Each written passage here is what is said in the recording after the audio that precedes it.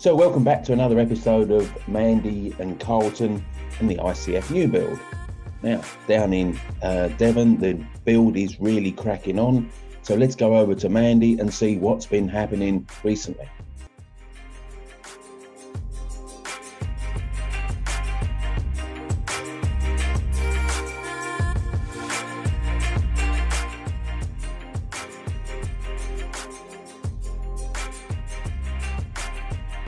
It's the end of another week and the weather here is absolutely brass monkeys. It's blowing a hoolie and it's really cold compared to last weekend, so everybody's pulled out their jackets and thermals and everything else. Carl's got his guys on site this morning, that's Martin and Aidan, and they're doing some work on the flat roof of the office. Yeah, good health and safety there, Carl. Yeah, I caught you on camera. They've got to do some finishing off around the edges of the flat roof there before the EPDM can be finally fixed down, so that's what they're doing. But the big news this week is what's been going on inside, because we had the carpenters start on Monday and they've started putting up the stud walls upstairs. Inside that big wall there is the dividing wall between the living room and what will be the utility room behind. That's where the stairs will be going, and that was all open this time last week. And then on this side, this is where our kitchen will be, and there's a little nib wall there, which is, the purpose of that is for the MVHR duct to run up, because obviously with the vaulted ceiling we can't have runs in the ceiling, so we've got to put it up through the floor. And this bit of stud work is part of the kitchen, and there'll be kitchen units and my nice new big fridge freezer in there, which I've been promising myself for the past 5 years. And then if I take you in round this side, when the camera adjusts to the fact that it's pitch black in there, you should be able to see that is what will be the utility room, and at the far end there'll be a toilet. So they've been doing all that. They've also done a load of work downstairs, which was making good, really ready for them to start boarding walls down there and getting all that teed up. The bane of my life this week has been door linings, which I've had to find for all the internal doors, and because they're not standard sizes, because if I show you on the plan here, this wall here, these are the details from the architect about the different internal timber stud walls downstairs and upstairs, and they are pattressed, so that means basically they have got one layer of OSB or ply, and on top of that then there's plasterboard, which makes them thicker walls than normal. Obviously all of this is the insulation that you put in between the in the actual stud walls. But when it comes to getting door linings, it's a bit of a pain, because you have to get door linings that aren't an off-the-shelf size. They're actually 28mm thick and 138mm wide, and those have got to be the finished sizes. So the likes of Jewson's, Travis, Howdens, you name it, they don't make them. So finally I've got hold of a joinery in South Wales, and they are making them for us. So they're making 28mm by 138mm door linings that are trenched, ready to be fitted. Obviously with that comes the fact that they're not going to be an off-the-shelf price either, so they've turned out to be nearly £30 a piece, as opposed to £12 a piece if they were from Howdens. The MVHR has arrived on site ready for Monday, when we are having an installer in to fit it all, and there is going to be absolutely tons of it to go in, lots of ducting and stuff, and there'll be ducting coming up through the floor, and then a couple of MVHR extract vents up here, and also fresh air vents coming in too. A lot of the things are happening out of sequence because we're still having trouble with various materials. The windows though are due to be on site on Thursday next week, so that's a day earlier than we were expecting them, so that's good news. And I've been sourcing things like shower trays ready for the plumber. On Tuesday next week we're having some of the first fix electrics done, and then the following week Dan is coming in, the plumber, and he's going to put down the underfloor heating. So next weekend we're going to have a busy weekend putting down insulation in the floors downstairs, so that they're ready on Monday for Dan to come in, put the underfloor heating down, and then on Wednesday the floors will be screeded downstairs, which means everybody's got to stay off them for a few days whilst they go off. So it'll be really nice to get some windows in next week. Unfortunately we won't have these big patio doors in then, but we will have some windows in, and it'll make it a lot lighter because we can get rid of that horrible black plastic in the windows, but it served a purpose up until now because it's kept most of the rain out. I think that's about all at the moment. Hopefully next week things will continue to improve with people coming back off furlough, and being able to get the companies that are sort of working at 50% speed at the moment will be able to get a bit more back to normal. And I hope everyone's staying safe and well, and I'll make another video next week.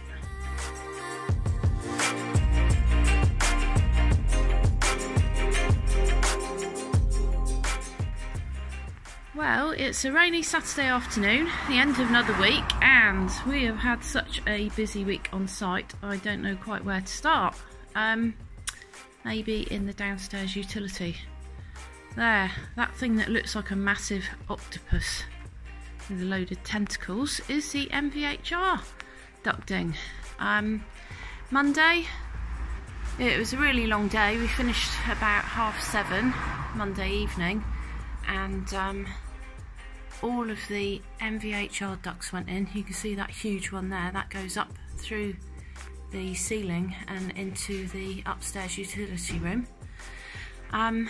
Then after that the electricians came in on Tuesday, and they started doing all the first fix wiring. We had to get the MVHR ducts in first. You can see that they're absolutely massive, so they had to take pride of place, and then everybody else worked round them with their pipes and cables. So here's all a load of the first fix wiring. But the big change, the really big lovely change, is the fact that we have windows in. They arrived on, which day was it? Thursday I think, and Phil and Paul have been madly fitting them ever since. So we've got a whole load of windows and doors in. I'll take you through and show you the back. So we've got the French doors in there, bedroom, and today, this morning, we started with the insulation in the floor. And this is 130mm Recticel insulation. That's gone on top of a DPM, which is a damp-proof membrane, another one, so that'll be the second membrane that we've got, because underneath the slab we had a radon combined damp-proof membrane, and then the concrete slab went down, and now we've got this second membrane and the Recticel urethane on top of it. Then we'll be finishing this up tomorrow, because on Monday Dan, the plumber, is coming in and he's going to put the underfloor heating down.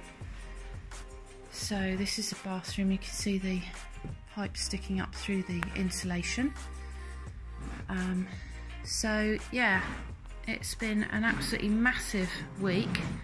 I won't try and show you upstairs but there's been loads going on up there as well, with more windows and things being fitted. So that's where we're up to at the end of this week, and as I say, next week it will be first fix plumbing starting and a continuation of the first fix electrics and the rest of the windows going in. So then we'll just have the big doors, patio doors upstairs to go in, which aren't due till the end of July, and the front door, which is still a few weeks off. That's the last bit of insulation going in the floor. You see this fantastic technique. It's not coming out, that's for sure. So you stand on it and you jump up and down. No, it's not coming out for sure. And it's in place. Yay! It's done. Last piece of the puzzle. So, the end. Next job, clear up. So that's it for the end of this week, and I hope you're all staying safe and well, and I'll make another video next week.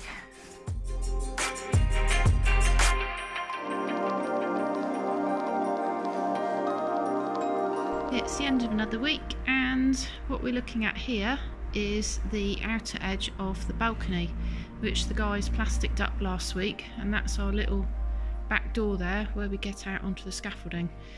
They've closed that in to keep it weather tight and a bit less drafty in here. That's the balcony there, and this is where we'll be getting the big patio doors in when they arrive. Last week the electricians were back and they did some more first fix electrics, so you can see the wires poking out there for some of our wall lights. And on Thursday and Friday, Phil and Paul closed in this timber frame wall at the back of the house, and that's now full of rock wool insulation and VCL, which is a vapour control layer, which is a foil that you can see there, and then board on top of that. Then behind what will be our gas fire, which will be going on that wall there, we'll be having fireline plasterboard and normal plasterboard on the other walls. Also up here, they started on Friday to do the insulation in the ceilings. That's the 40mm recticel that you can see there, and that's the second layer of insulation that's going in the ceilings. I can show you in the utility room where they've started to put the insulation in the ceilings. It's up there next to that great big MVHR pipe. So that's the first layer, and then there'll be another layer of 40mm recticel to go on top of that. This is the other big change since last week. We have underfloor heating in. Dan, the plumber, came in on Monday and they put all the pipes in for the underfloor heating, and those are the manifolds that you can see there. They'll be under the stairs. It's a new heat, wet underfloor heating system. And then on Wednesday morning we had Nick and Reese in from NMA Flooring, and they put all the screed floors down. So that's still going off at the moment. It's a fast drying screed. It will be dry and ready to put carpets and flooring down in 21 days. And that's why you can see this sort of obstacle course come challenge to walk across the floors to get doors and windows open, so we're not walking directly on the screed. It's been a really wet week, so it's been quite muggy and humid inside with the floors going off, but today it's lovely and sunny and warm. Got all the windows and doors open, and all the windows and doors in as well, because I think last weekend they hadn't quite finished. Phil and Paul were still putting windows and doors in, so they're all open now, letting some fresh air circulate inside so that the floors can go off, and these will be ready for the guys to work off again on Monday. So on Monday, Dan, the plumber, will be back in, and he'll be continuing with first fix plumbing in the bathrooms and the kitchen, and these floors will be nice and solid and absolutely fine for him to work off. So that's the downstairs. We've got another busy week next week, as I say, and I hope you're all staying safe and well, and I will make another video next week.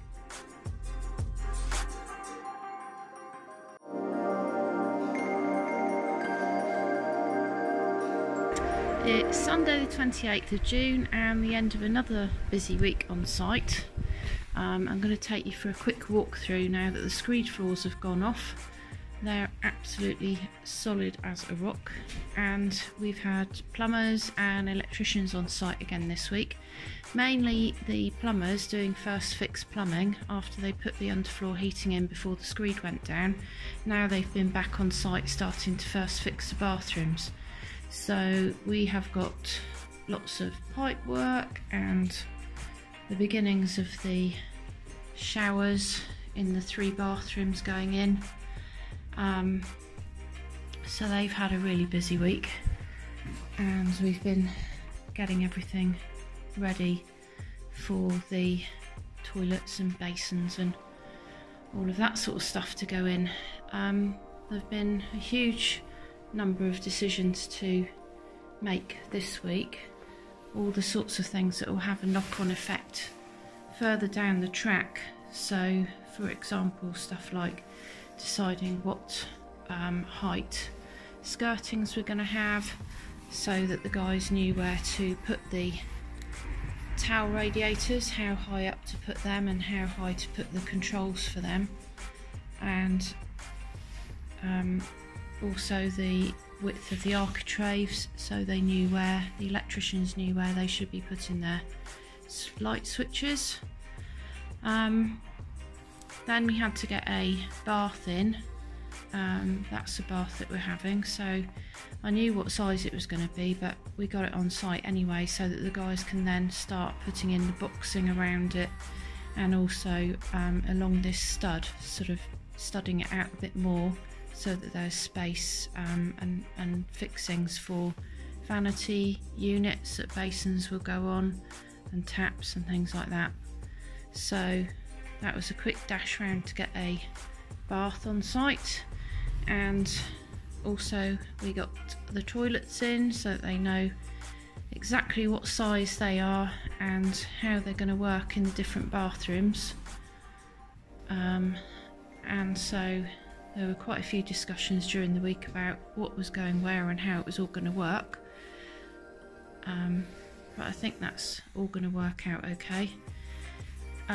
Early last week also we got measurements for the staircase and ordered the staircase, which is normally they're a 10-day turnaround, these guys with the staircase, but because of coronavirus their lead time for staircases is 3 to 4 weeks.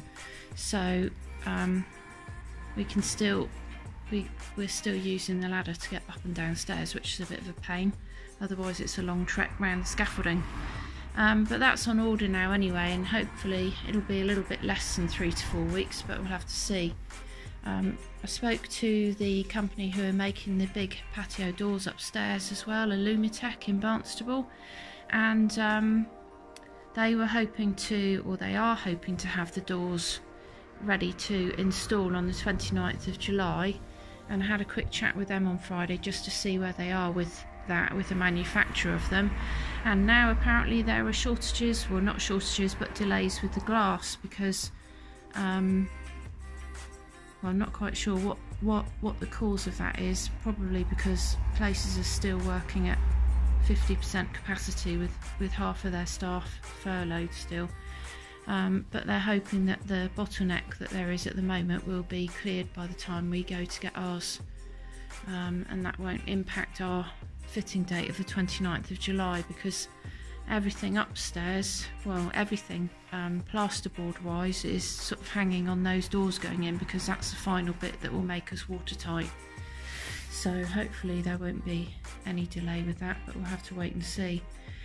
The kitchen, I'm very glad that we had the kitchen designed back in December, well ahead of schedule, because that's been a huge help, because we've had exact dimensions to work to. So the guys upstairs, where they've been building stud walls have known exactly where the kitchen's going, all the dimensions of it. And Joe from Home Sweet Home in Barnstable has been brilliant. He's been talking to the carpenters, answering all their questions about the kitchen and everything that's going on up there. And next week the front door, which will go there, is going into manufacture. So that's being made by Camel Glass in Wadebridge, and I'm not going to say too much about that because that'll be a nice surprise when it arrives on site. I'm really looking forward to seeing it, but that will be a few weeks off yet anyway. But at least we know that they're starting to make it on Monday, so we're on schedule with that, and yeah, really looking forward to seeing it. So I think that's about it for this week. Next week Paul and Phil, the carpenters, are back on site, and I think they're going to be doing insulation in the vaulted ceilings up there. So they're going to have a busy week, and hopefully it won't be as hot as it was this week, because it was mid-30s outside and I can assure you it was a lot warmer up there. So they're going to be hoping for a cool week because they don't want to be sweltering up there if it's in the 30s. Anyway, that's all for this week.